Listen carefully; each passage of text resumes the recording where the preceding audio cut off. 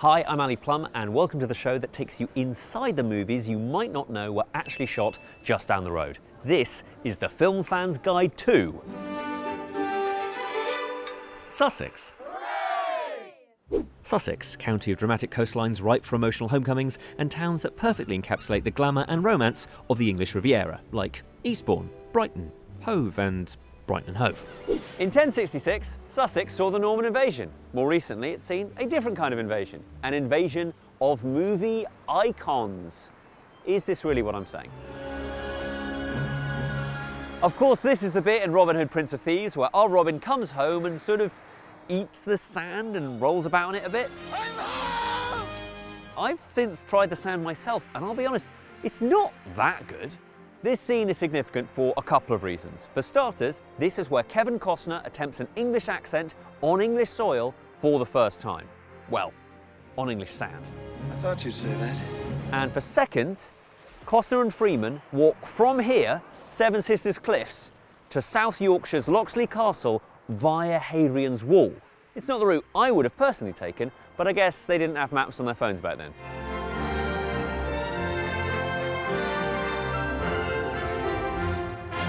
Just behind me is Cuckmere Haven, where Keira Knightley and James McAvoy frolicked happily towards the end of 2007's critically acclaimed Atonement. Just a reminder though that Atonement is not a rom-com, and what you're witnessing right now is actually very, very sad.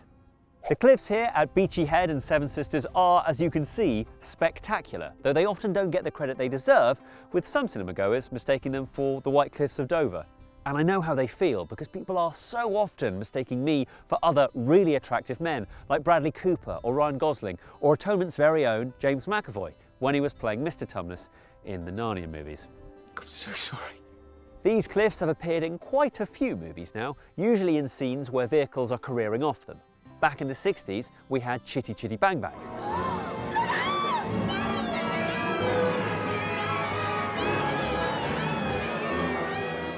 Then in the late 70s, there was the undeniably moving moment when Jimmy launches Sting's scooter off Beachy Head in Quadrophenia. And then in the 80s, it stood in for the Rock of Gibraltar, as Timothy Dalton's Bond soared off the edge in a Land Rover at the start of the Living Daylights. But then in the noughties, there was a real plot twist, where something landed on Seven Sisters Cliffs instead of flying off. And that something was Harry Potter. Shall we? Oh yeah. We don't want to be late. Come on, get in there now. That's from The Goblet of Fire, where we see a portkey used for the first time and a not yet a vampire, not yet a fully grown adult Robert Pattinson doing a weird walky, runny, floaty landing thing for what I hope is the last time. Right, time to get off these cliffs. If only there was some sort of teleportation device that would let me... Oh, hello. Whoa! And you promise me the VFX later will make me not look like an idiot, yeah? Yeah. Okay. Brian's West Pier. Sadly burnt down 20 years ago. And the Palace Pier has been modernised, so it doesn't feel appropriate for use in period films. Which is why we're in Eastbourne. And I'm about to talk to you about Brighton Rock, weirdly. The original 1947 movie adaptation of the classic Graham Greene novel featured the Palace Pier so heavily it was considered a star of the show, alongside one Richard Attenborough. For the 2010 Sam Riley remake, they used Eastbourne Pier instead of Brighton Pier because Eastbourne Pier looks more like Brighton Pier did, or does. Basically, this looks more like Brighton Pier than Brighton Pier looks like Brighton Pier.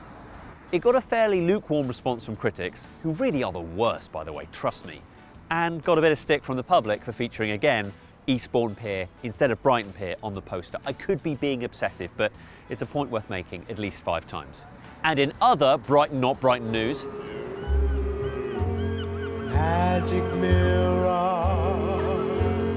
on the wall. 2022 saw Harry Styles in his first lead role in My Policeman. It's another film set in Brighton, but when we first see Hazza, he's actually promenading along New Haven Beach in some tiny short shorts. What do you think, ladies? Are we getting wet today? This whole scene is a great example of some unexpectedly complicated movie magic. The film is set in 1950s Brighton. The trouble is that Brighton Beach these days doesn't look that much like it did back then. So instead, production moved things here to Newhaven, which is much quieter, and with a little bit of VFX, they could make it look like Brighton did as it was. So, you change the old seafront, and then you add in some bonus beachgoers, and then you add some shorts onto Harry's otherwise naked legs. Okay, that last bit isn't true, but imagine, or don't. Luckily for the proud people of Brighton and Hove, there are some films set there that were actually also shot there. One is so closely associated with the city, there's actually a street there named after it. Well, I say street.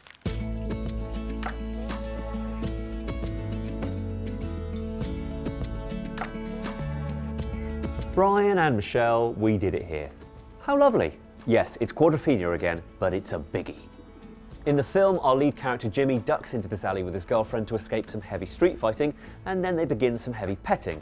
Today I've come here alone, despite it being popular with couples, and yeah, there's just some pigeons who I won't be petting. The scene itself is terribly symbolic, terribly poignant, the innocence of young love juxtaposed against the violence of young rage. It's so poignant, in fact, that later on in the film, Jimmy comes back in a state of emotional turmoil just to reminisce. Brian has been used to great effect on the big screen quite a few times, of course. There's The End of the Affair with Ralph Fiennes and Julianne Moore, not forgetting Paul Bettany and Kirsten Dunst enjoying the sunset in Wimbledon, the movie that is.